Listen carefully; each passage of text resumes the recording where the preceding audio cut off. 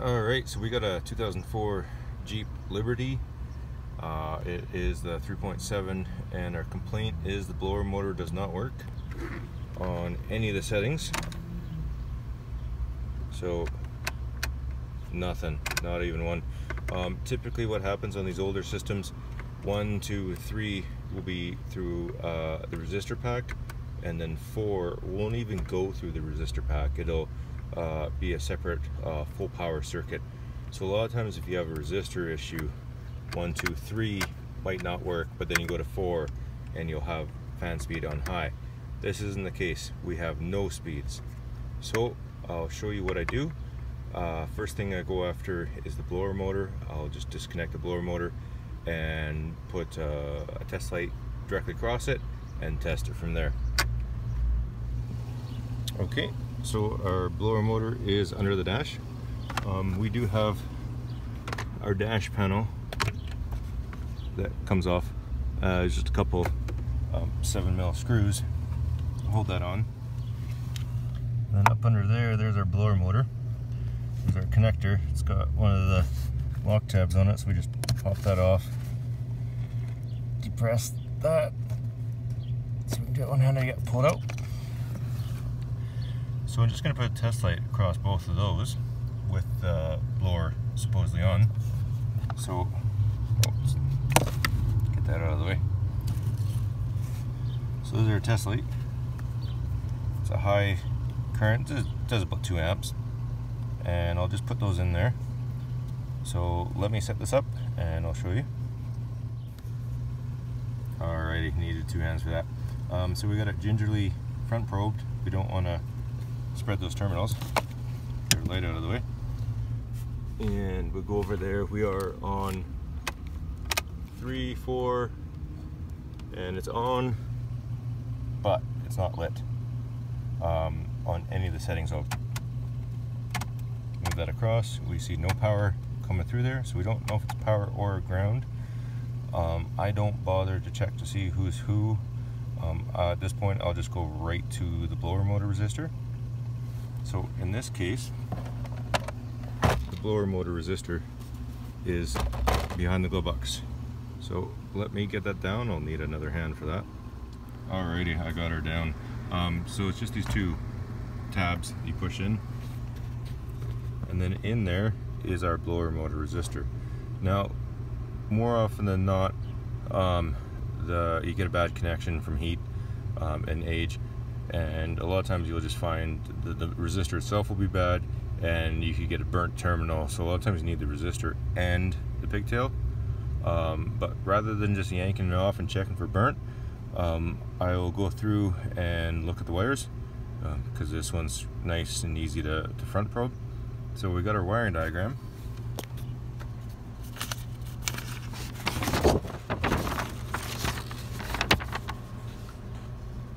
Okie dokie, let's see if we can find right here.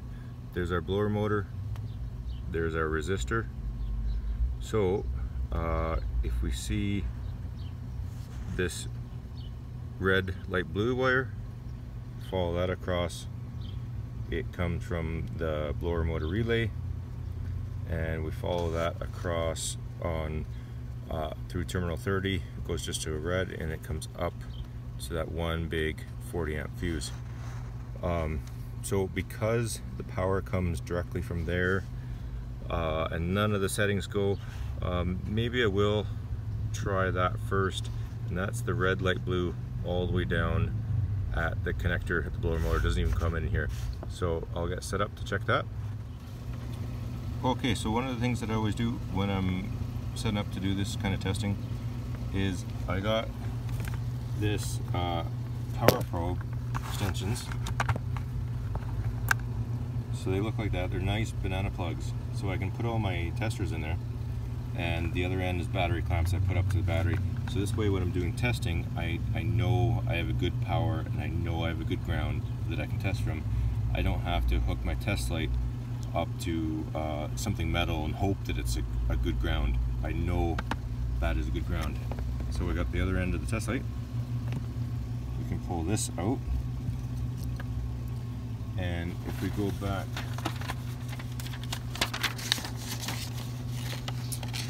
where are we? So the red, light blue is our power. So that would be the one closest. Let's see if I can, oh, get that finger out of the way. See if I can do this with one hand.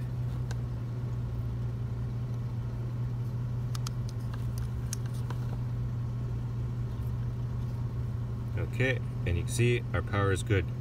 So that means we have nothing on the ground. So, since we have this right here, I'll switch this over to power and we'll look for that ground. So maybe we have just a bad blower. So our red, light blue is power. We're looking for a ground, so that'll be the other one. Okay, and it's not lit. I will go through, I don't know if I'll be able to hold that on there. Can I do this with one hand and keep you there?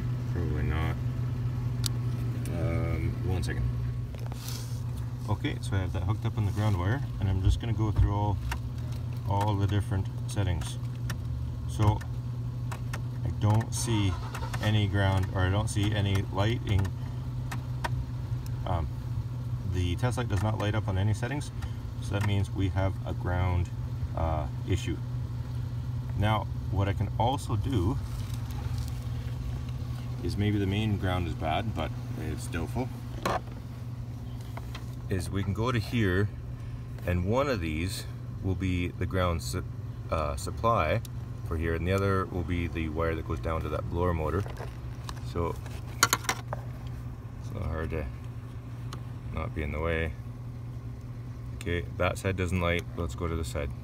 There we go. Okay, so we know that our ground wire is fine. So this is the ground that goes to our blower motor resistor. Just nothing is coming out of there. Why not?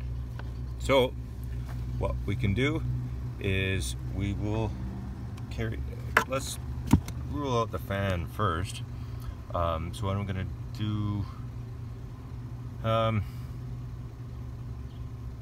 what can we do? Well, we know this wire here, the black with pinkish wire on the inside, we know that's the one that goes down to our blower motor connector. So, and the one on the outside is the main ground, and that one's good. So what I can do is I can plug in this blower motor again. Let me just quickly do that. I'm just gonna set you down for a second. Okay, so this one right here on the inside, I'm gonna supply a ground to that, and then our fan should spin. So what we could do, if we had a paper clip, we could jumper these two wires. That would provide the ground. I'm gonna use my pin that I got hooked up to this ground here. I'm gonna try and do it quickly. I'm using one of my bad ones because this could melt this wire, even if I'm going quickly. So, because this will be turning the fan on full bore. So let's quickly, I can't really see. There we go, we can hear that. Okay, so we know that our blower works.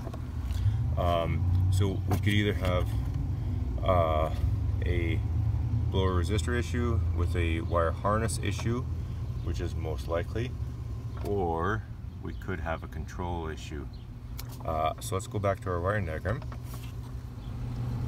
So if we can follow this, we got high, and that comes down to our AC heater control. That high comes right here as high driver. Okay, so that would be the full ground for our high, and then these would be our other grounds for our other settings.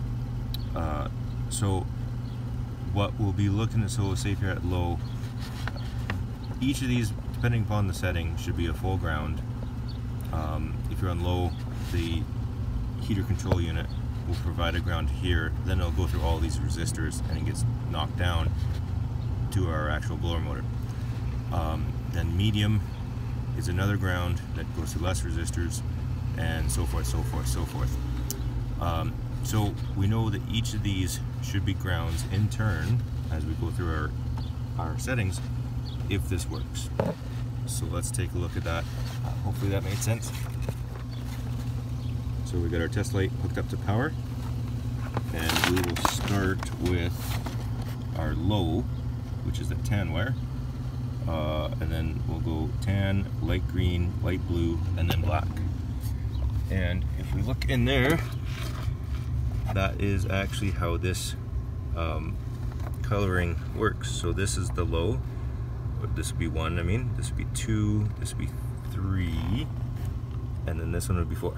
So let's see, make sure that works. We'll start off on 1.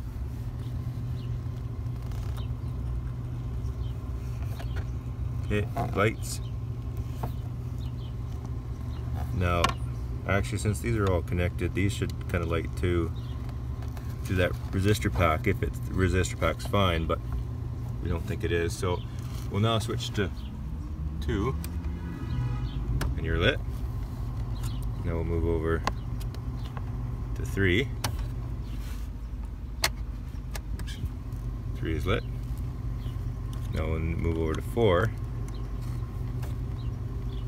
Click. Okay. 4, are we on there good enough?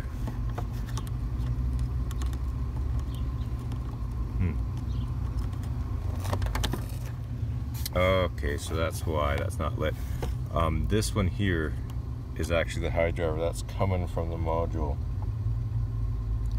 This one here, yeah, that's what we thought. This is the one that actually goes down to our blower fan. So this is 1 and it lit. This is 2 and it lit. This is 3, it lit. And this is 4 and it lit. So that means our control unit's fine. So that leaves for sure our blower motor resistor and or our harness, our pigtail. So let's get that unplugged. Okay, well, looking at this is nice. None of these terminals are burnt, which means we don't need to replace this, which is good, because I didn't really want to. It's a little ugly getting in there to replace it without having the wires or the splices being in a really bad spot. So we are good on that note. We are left with process elimination with a bad resistor. So we can do tests of that as well.